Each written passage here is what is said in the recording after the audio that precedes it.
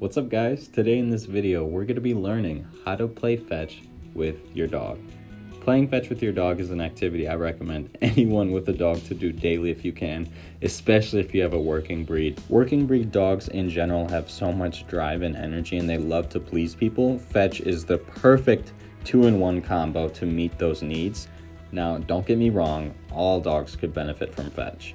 Fetch is one of those things that provides both mental and physical exercise for your dogs, and that is super key in being a dog owner, is to make sure you're meeting those dogs' needs both mentally and physically. Now real quickly, before I explain to you guys how to play fetch with your dog, or at least, explain how I taught my dog to play fetch, I want to define what the game of fetch is. It seems simple, you throw a ball, the dog brings it back to you, but there's a few steps that you have to ensure. One, you have to make sure you throw the ball.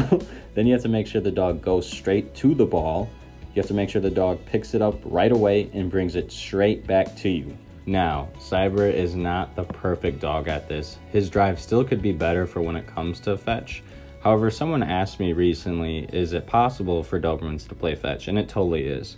This clip was filmed back in August, so if you guys want an updated clip of me using these exact steps religiously, I can give you an updated clip on his drive for fetch.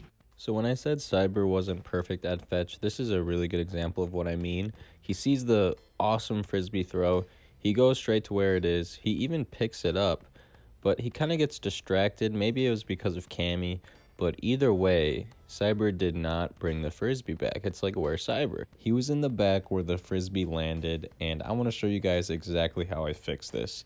I started with drop it and bring it here.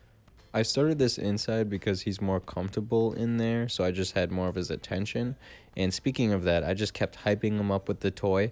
I would give it to him, and then I would let it go, and when he dropped it, he got a reward. Now you can do praise or treats, whatever works best for your dog. Then just slowly work your way up to throwing the toy, maybe 5 feet, then 10 feet, then 15 feet. Then they'll start to bring it back to you, drop it, and then you reward. After he got the hang of bringing the ball back to me after a light toss, I started just hiding the ball. You can see it hidden behind the table to the right. And watch what he does when he finds it. He sees it. The first thing he does is come straight to me and drops the ball. And of course, Cammy kicks it away. Now, it's really important to be consistent with your training and to reward with lots of treats.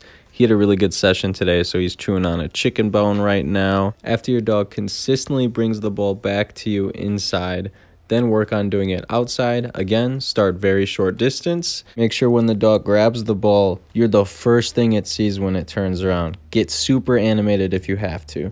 Now that they're consistently coming back to you outside at short distance, you can work on some really far distant throws. Good luck. Hope this video helped. If you guys have any questions, seriously, just put it down in the comments or message me on Instagram like this person did, and I'll make a whole video dedicated to your question. I try to pack this with as much information as I can. If you guys got any helpful tips, make sure you hit that like button. And if not, hey, ask a question and maybe I can answer it. If you guys like this content, make sure you subscribe because I'm dropping daily videos this week. All right, bye. Appreciate it.